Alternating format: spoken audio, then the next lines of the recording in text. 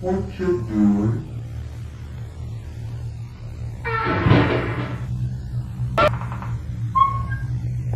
What you doing? Why are you hiding?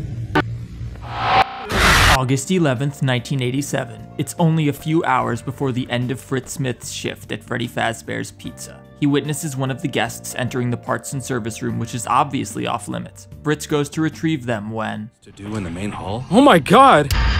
Come here! There is blood in the staff room! Fritz awakens in a hospital next to a melting red zombie.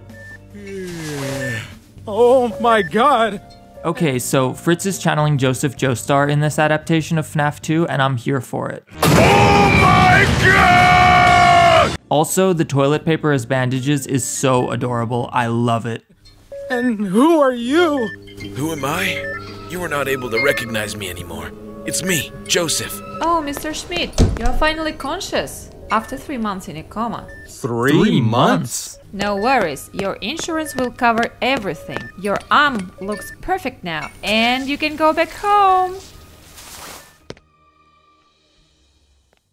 I think that nurse is an animatronic. There's just no way she's human. I think that's the twist. No worries, your insurance will cover everything. Oh yeah, I'm sure that the health insurance plan for a security guard at Freddy Fazbear's Pizza is just great. It's gonna cover a 3-month hospital stay, no questions asked. No worries. This definitely isn't America. The next day, Fritz dons this hat that makes him look like Jack Nicholson from One Flew Over the Cuckoo's Nest and runs into the local newspaper man.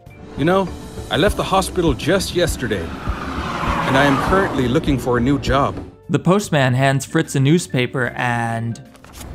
Freddy Fazbear's Pizza? Help wanted. You are invited to my birthday party. Security night guard needed. Well, of course you need a security guard. You put an advertisement for your fucking birthday in the classified section of the newspaper. Now everyone in town knows and all sorts of weird people are gonna show up. And yeah, you are gonna need a security guard. Whoever took out this ad created the problem that they're trying to solve. It's like an Ouroboros of stupid. Also, only $120 per week? Yeah, there's no way this job has health insurance benefits. Who the hell paid for Fritz's 3-month coma? Oh, and the dollar sign is in the wrong spot. We put it before the numbers. I know, it's weird. There have never been any murders at Freddy's. It's the safest place in town. Okay, figure this out by yourself. I have some work to do. Neil, my dude, you just ran into your friend Fritz, who you haven't seen in 3 months. You thought they were dead. They then tell you that they've been in the hospital and that people were murdered at Freddy's. In response, all you have to say is figure this out yourself? Neil is kind of a dick. Fortunately, Fritz is undeterred. Neil being a dick simply fills him with determination. I won't leave it like that. We get this really impressive animated scene of a party at Freddy's. There isn't much to note here other than that this child's mother appears to be an animatronic in disguise. I mean, listen to her. Oh, here you are, honey. It's time to go home. At Freddy Fazbear's Pizza, when you hear, your honey, Fazbear. Mom, can we please play here for a while? No. Well, damn, Robo-Mom, harsh. Fritz returns to the pizzeria, and honestly, this shot is awesome. I know I'm goofing on this video, but the whole thing is really impressive. Filming an entire half-hour film like this using stop motion and Legos is an insane amount of work. I love the whole block scene, the composited neon sign, it's all just really cool. This is how I think a lot of us imagined the FNAF 2 location looking. Then this crazy shit happens. The following is completely unedited. Well then, it's still open. Wow! Soda drink!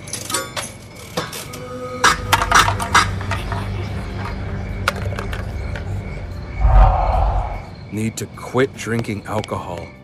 Okay, we just got a ton of character development. Fritz begins to approach Freddy's when he's quickly distracted by a soda machine. He puts a coin in the machine and gets a soda when Shadow Bonnie, otherwise known as RWQFSFASXC, appears in his peripheral vision. Shadow Bonnie is very obviously there, and its head spins around before it disappears. Rather than recoil in fear or question his sanity, Fritz simply blames it on alcohol. At the start of the lockdown, my employer cut my hours and reduced my salary by 25%. Obviously, this had a substantial impact on my life and finances. However, it also gave me the time to learn to make videos and eventually start this YouTube channel. Today, we're nearly at 100,000 subscribers, and being able to resign from that job and make videos full-time is a very real possibility. Thank you all so much for watching my videos and subscribing. I want everyone to pay very close attention to this scene. We see the animatronic mother and her son from earlier leaving the establishment, so we know it has only just closed. Fritz walks in, walks past the parts and service room and into the security office. It seems like when they made this, they didn't realize that FNAF 2 was a prequel and that it wasn't the same location as in FNAF 1, so Fritz makes a comment on how they removed the doors. The phone rings and this idiot rambles on and on for way too long. Here are the key points. I guess this is edited a little bit. Hey Fritz, I'm glad you're back. I need to tell you that there was another incident here while you were at the hospital. I hate kids. While he's talking, Shadow Freddy appears behind Fritz and does a spooky. They have a new technology embedded in their heads. Now they can easily recognize a criminal if he or she enters the pizzeria. Actually, I remember you were sentenced once for stealing a car. Therefore, you might be in danger. Well, stay safe. Well, it looks like I am stuck. Whoa, Fritz, you just walked into Freddy's, got your soda drink, waltzed through the front doors mere moments after what we presume to be the last guests left, walked to the security office, had a brief 1-minute conversation with a colleague who explained that even more murders have taken place, your life is in danger, which frankly you already knew since you just recovered from a 3-month coma caused by the very animatronics at this establishment, and oh, there are no more doors. And what does Fritz say? Well, it looks like I am stuck.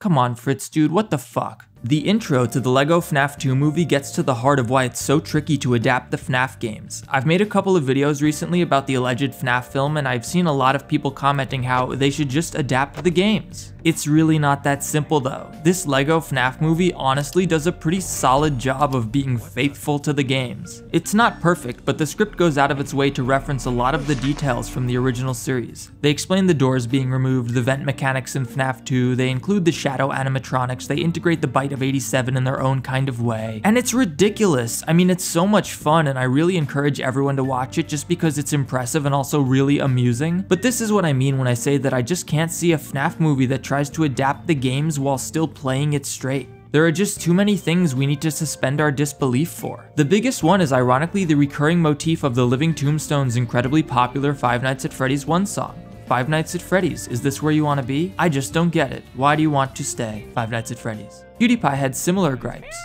So many of you bros have suggested this game. I want to go home now. I'm pretty sure that whatever they're paying me here is not worth it. Oh! That's a really good point, and it's hard to avoid. Even in MatPat's very first FNAF game theory, he seemed to recognize that there was just no way to reconcile why someone would keep coming back to this horrible place, night after night. Well, it looks like I am stuck.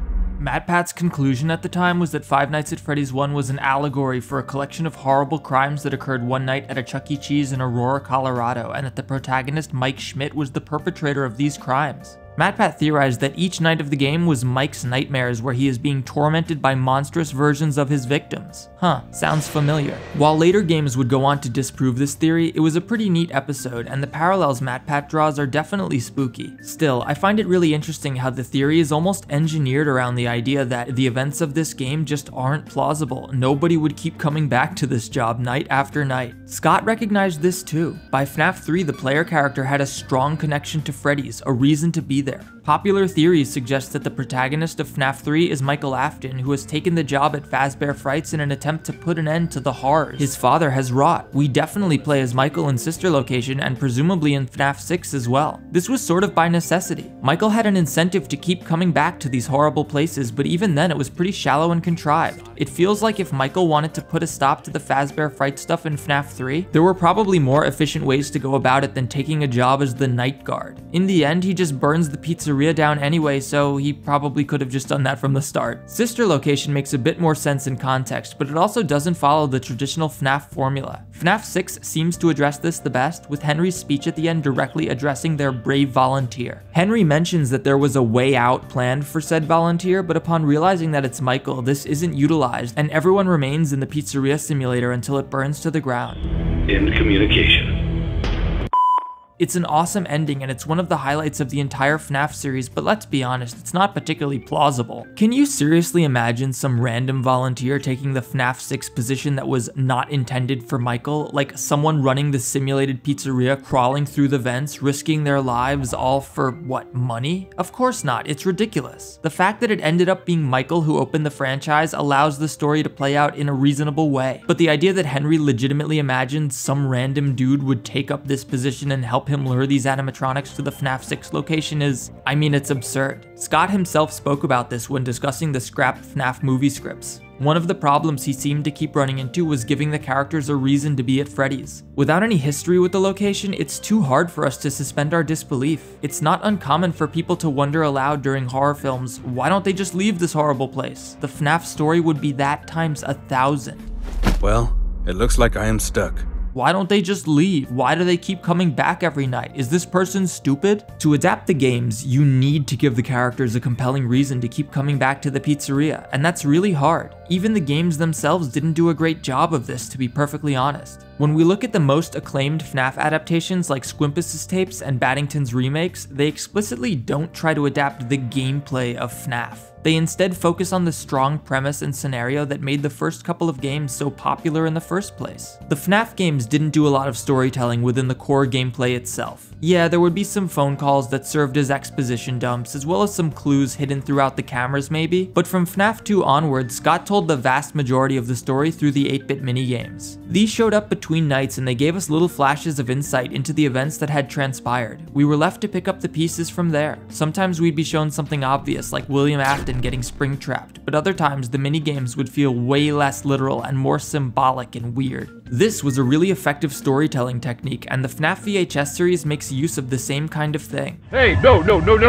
Instead of linear, coherent narrative, we're given tapes of found footage and we're left to reconstruct a timeline based on the loosely connected events that we witnessed throughout. This is really effective because it doesn't rely on FNAF's gameplay, but rather its scenario. I've always felt that FNAF's scenario is its strongest asset, and any successful adaptation of the series needs to capitalize on that. I also think this extends to some of the issues I had with Security Breach. There were a lot of sections in that game simply involving opening and closing doors in a security office. You know, the traditional FNAF gameplay recreated within Security Breach's 3D environment. This is a neat throwback to the earlier games, and it's cool to do like once or twice, but it just doesn't work. This insistence on adapting the classic FNAF gameplay in fundamentally unique versions of the game is just a bad idea. Help Wanted might be the only case where adapting the classic FNAF gameplay made sense. The old FNAF games translate really well to VR, and it's a natural evolution of the series. It's more of a VR remake than it is a full-blown reimagining like Security Breach was. That said, some of the classic FNAF tropes work really well in Security Breach. The Retro Arcade, which was the clever name Scott came up with to avoid saying the word Atari, minigames actually fit quite well into Security Breach. It's a giant arcade pizzaplex thing, of course there would be tons of arcade machines there, and I thought stuff like the Balloon Boy minigames and the Princess Quest machines were actually a neat way to integrate those callbacks into the game without dragging it down, the way the closing doors and watching security cameras gameplay did. So much of my enjoyment of Security Breach came from the nostalgia it evoked. Oh look, it's a Helpy, cool.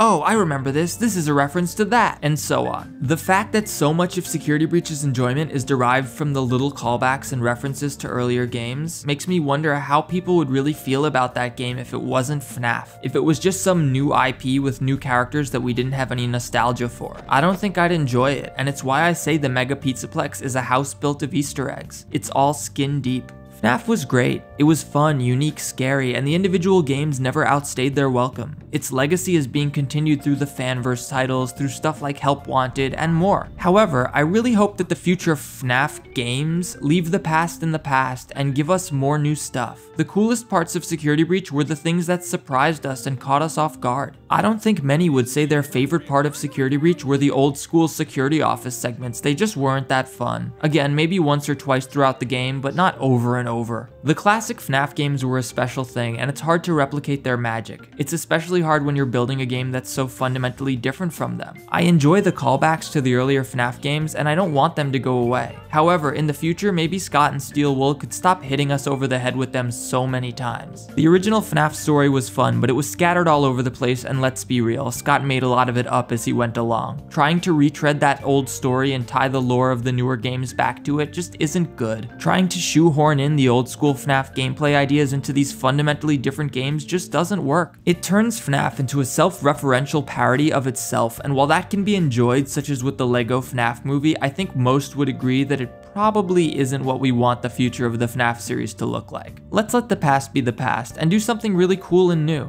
Thanks for watching. Well, it looks like I am stuck.